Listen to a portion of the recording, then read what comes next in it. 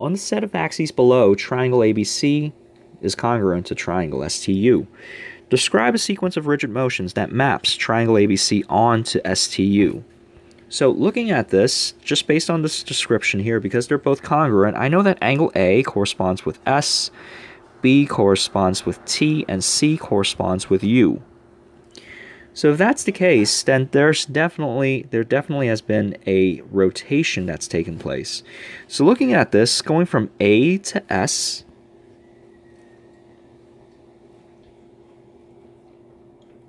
that definitely looks like a 90-degree rotation, right?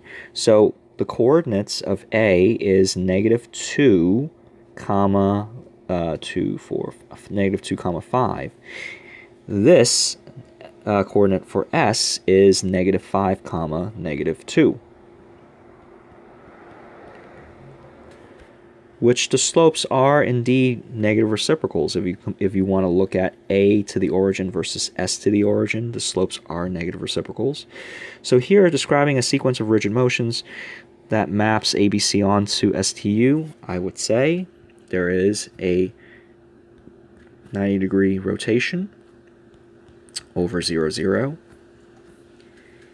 of triangle ABC. And the result is STU.